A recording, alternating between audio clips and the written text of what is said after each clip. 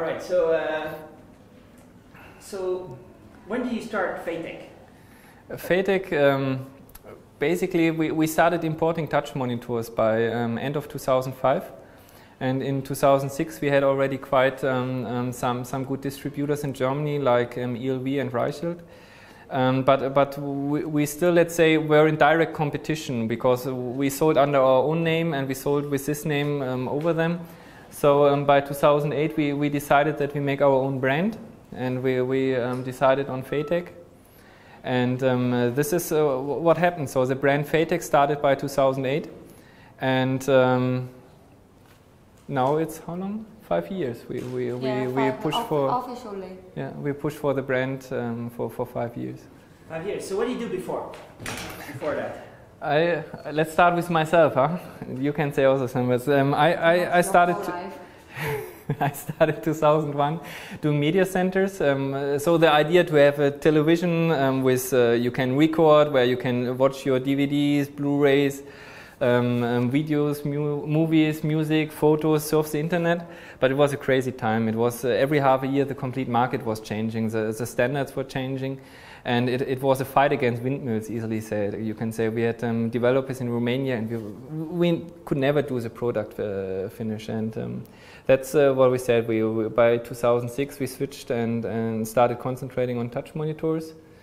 And that's my life before faytech. Okay, can you talk a little bit about so you were doing media player business for how long? 5 years we did this. And we had some prominent OEMs like for Hirschmann, for Rollei, for Wähler. So we were in direct competition with Siemens. But what's that? It was really, I started this directly after university. Easily said, a far too huge project with far too less money, and it was a fight which we had to do. Yeah. So huge project. What was it? Linux on what? We had our own Linux software. I can still give the open source to anybody who wants. So I kept the source once. I wanted to make an open source project out of it, but okay. No time for that. The other story. Are you a Linux hacker? No. I would like to be. I was just the guy who built up his own PCs in free time, then started to do PCs for friends, make small installations while being in school and university for companies, and yeah, things like this. All right. So you're here in Shenzhen. So can you talk about Shenzhen? How does it work? I think it's maybe the topic for you because you are foreigner and you know something different for you. We went 2008 to China. Basically, I wanted to go 2006 already, but my wife didn't want to have the chaotic Chinese companies working for. You can say in your words some words. No, don't. No? She's just listening to it. No. Yeah, how about Shenzhen? What do you think about Shenzhen? We went 2008 to China because we wanted to improve the quality of the touch monitors we imported at that time. And Shenzhen is a crazy city. It's like heaven and hell. We are always afraid about health, like food quality, like the pollution you have everywhere. But on the other side, I mean, you had pollution in the 70s in Germany as well, and I hope the Chinese government is able to improve that. The city itself is crazy. You have, I mean, a modern city with all its life, like in New York or any other, Hong Kong, any other big cities in the world. But you have the beach within half an hour. You are really at nice beaches. What we really do with our children on the weekends. And the same from where we are staying here now. In half an hour you are in the mountains where again the children can play in the mud, and we swim in lakes in the mountains where nobody is. Like you feel like you're in the nature and there is no big city around. So it's a fantastic place, and for sure the city is full of young people, so you have a high energy, and people come here for working, and it's a strong spirit of working, building up things and do something. It's like a crazy business city, right? I think that's a good. And the technology. Yeah. Yeah. Yes, Shenzhen is young, but really is a high-tech city compared with Peking or Shanghai. So yes, for us, it's the right place to be. Right place. So could you talk about the quality control with Chinese companies, working with suppliers? How does that? Is it a challenge or not? We came 2008 here. Really, we didn't think at all about building up our own company. Easily said, we thought about, okay, we go a little bit to China, improve a little bit the quality, and enjoy our life with a housekeeper, and because we have young children and who helps us living. Easily said, but after a year, we really had every stereotype fulfilled, easily said, what you have about China. And it's really the problem is the understanding of quality and the knowledge, which is often missing in the companies. And that's why we said, okay, after 1 year staying in China, we visited over 40 factories. I think we visited every touch monitor manufacturer in China at that time. And we decided that we do it for ourselves. And that we keep the quality control in our hands, and that we can overlook it. It was from the beginning far more difficult than we thought, but and that's definitely also a great thing of my wife, who set up the complete organization. We have a complete ERP system which she knows perfect, an open source program, Xtuple, where we now have a standard license. And we have set up a good quality control, and with the ISO certification, I think this year, for us, we can say the 3 years crazy factory build up in China is at an end, and also quite a hard time. So you have a system for component management, or how does that work? Like you have something specific about that? We have first, let's say, we have really everything in an ERP system. So we now for now 1.5 years, in every production we had which parts were used from which supplier, and that's for sure already important. And then we have also on customer side in Europe, for example, we offer a portal, and every defect which happens in Europe for also now 1.5 years is measured and analyzed. So we know about every defect which happened with our products the last 2 years, and that's a complete cycle. So we steadily check, we analyze, and for sure see that we get every day better. I mean, that's what we are working on. So what's your plan for the future? To have more time for the family. No. Maybe double incoming, huh? So we are still just at the start. Let's say we had the 3 years factory build up, and I think that we really did now. And now we really have to grab on the market share.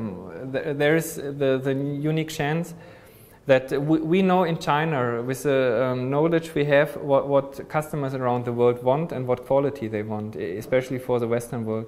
And I think we are the right guys to realize this in China, to do the right quality. And so we have an advantage against other companies in China. We have a price advantage against companies like in Taiwan or US or Germany, because for sure we can produce here at far lower costs than anywhere else in the world. And so yeah, we grew the last 7 years every year by 50% in our business. And you saw Frank, we have now a foreign sales expert, what we so far didn't have. We didn't have any sales expert, as I said, so we hope that with the quality and products and people we have, we can speed up our growth. So these products are kind of, you would say, industrial, this is industrial use. So what's the difference between doing consumer stuff and doing stuff like this? So do you want to go a little bit consumer kind of, or not really? No. We wanted to go to the industry. I always make the joke, you put on an industrial PC a serial port and you can sell it for the double price. No, it's not like this, but for industrial, and that's it. That's important for a smaller company. For sure we can't compete with somebody like Samsung or with Acer or MSI, who produces in one spot 100,000 products. We would be crazy when we would try. What we can do is that we listen to our customers, and that we make a perfect tailored product for what he needs. And for that, for sure, there are investments. Like, say, he uses it like, for example, the company in his exercise machines. So they want to have for 2-3 years the same parts, the same components, and that's industrial. That you make a reliable design long-term available. Not that you can sell it now in quantities, and who knows what is in half a year, but that you plan the products and components so that it's for 3-4 years available. And for sure, then from what you see directly between industrial and consumer is that the industrial has more connections. Like, there is still a lot of serial ports needed, there's a digital input-output, there are special cable manufacturers, integrations, and that's what we are good in, that we tailor a product and give it to the customer. And that market has huge potential for lots of things to happen in the future.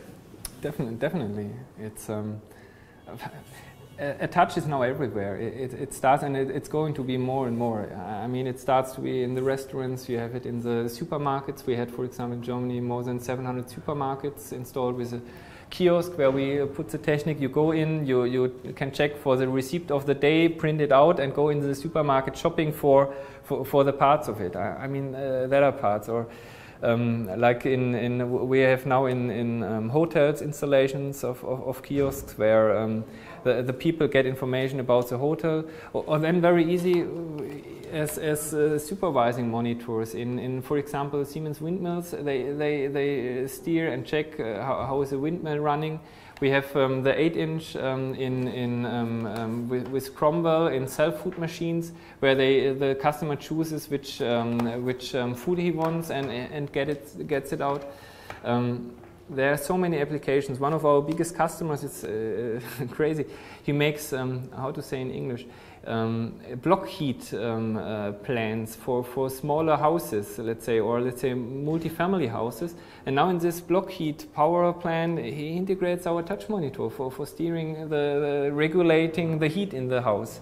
So it's really getting everywhere. Or what's said in police cars in Tunisia. In Brazil, we have over 700 police cars running with our 10.4-inch touch PC. We're now working on a locomotive to make a complete locomotive steered by a touch PC, and that's basically one of the most complex products we did so far.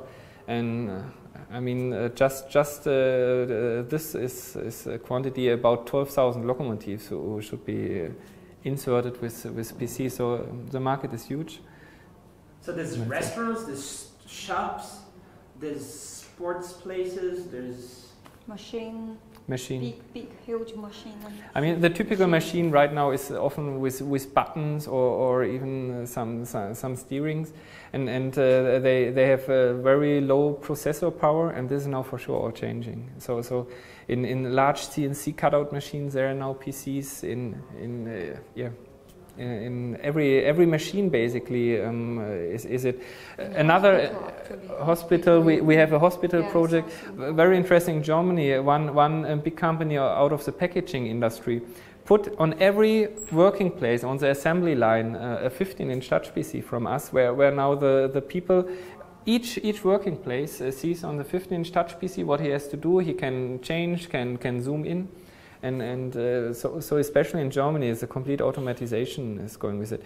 Boats, we have now, with our IP65 high brightness line, we have now boat manufacturers who started integrated. Very funny, we have one who puts again, a 15-inch high brightness in a boat and use it as navigation. The people are more creative than we know or we can imagine. They're like, give us a screen, we need it. They have some crazy app, and it just works. Is that how it works? Often it not just works, but we do our best that at the end it's like this. Yeah. And so people can trust you differently than doing business with others, for example, in Shenzhen?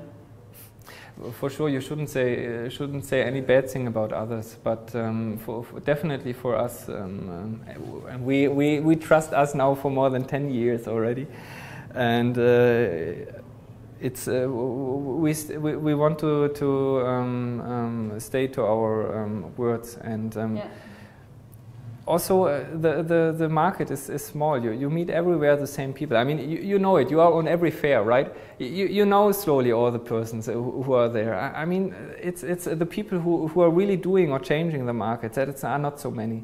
And when you start once doing something wrong, for sure they know it. It's just one example. I still have projects from 2006 from resellers, the customers of my resellers. I still make projects for since 2006, and I now handle directly the business, and just the invoices comes from the old distribution partner.